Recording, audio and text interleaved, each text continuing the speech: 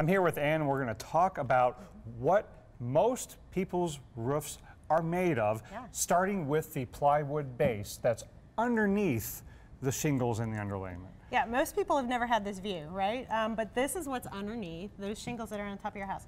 And notice there's a gap between those two pieces of plywood. So if this is all you had for your roof, obviously that leaves you very vulnerable to water and other things getting through those gaps. It does. So you need something on top of that. You absolutely need something on top of that, because that's a pretty big hole. It looks kind of like my kitchen colander, and yet it has to be there for the wood to be able to move naturally. So what do most roofs have on top of this plywood, and how is it typically installed?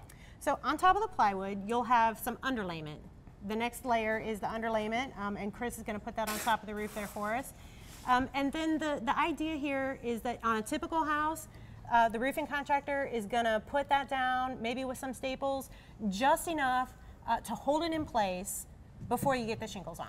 How thick is the typical underlayment that's used? Right, this is a 15-pound felt, which is the typical amount, and we'll see here in a minute we're going to recommend something a little stronger. Okay. So how do most underlayments get attached to the roof? Most underlayments are going to get attached to the roof with staples in kind of just a pattern big enough to keep it on before you install the shingles. Yeah, so let's take a look at how that would be done. Here we go. How your roof is put together in a typical fashion.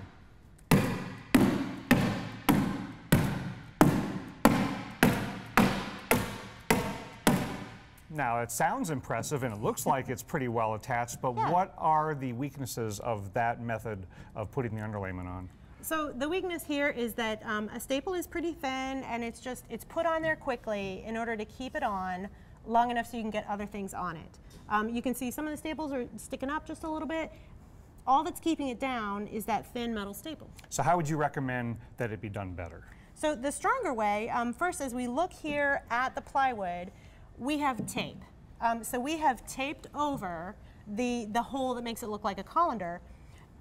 We still allow the wood to move back and forth. Because those gaps need to be there, right? The gaps have to be there so that the wood can contract and expand. But we've put a barrier here so that if this was totally exposed, the water's going to roll off and it's not going to get down into the hole. So this is the first thing that you have to have, first line of defense. We also recommend a bit stronger of an underlayment. So in this particular side, Chris is going to put 2 layers of 30-pound felt. Yes, let's take a look at that thicker underlayment and let's see how he attaches it to the plywood this time.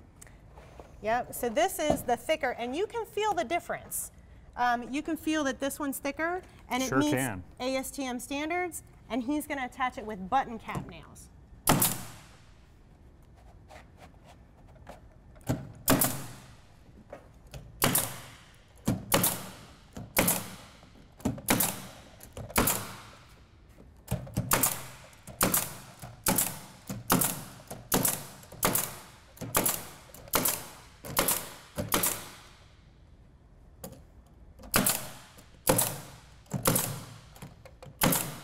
Now, it sure looks like he did that at particular intervals.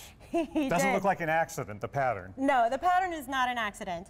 So what you've got here is approximately 6 inches between on the edges and 12 inches in between in the middle. A lot more fasteners, and each fastener has a better grab on the material because it has a button cap. So if we were to pretend that we were wind, and we were to try to take off the underlayment, do you think it would be harder for the wind to take this off than this? Absolutely. Let's give it a try. Can I give it a try? Yeah, can I cause destruction? I can become the hurricane? Hurricane Knabb right here. Should I try the weak one first? Sure, go for it. Okay. Oh, that was too easy. That doesn't make me feel too good about that. No, it comes right off. That That stuff is thin, and it comes right off. All right, so you dare me to destroy this underlayment, You right? will be able to, but it'll take a lot more work.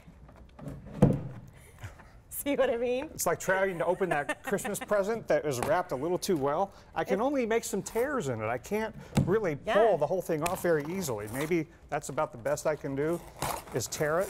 Is that what real world wind could do with shingles on top of this kind of underlayment? Tear it but not take it all off? This is exactly the point. And you saw the strength, the difference here, in this particular button cap that's right here at the edge Look at him holding on. And look how much damage maybe that prevented that this did not. Absolutely. So this is going to have a much better chance of staying on your roof, and the water will run off of this. This prevents water from coming down. So the more you can keep it on your roof, the better off you're going to be.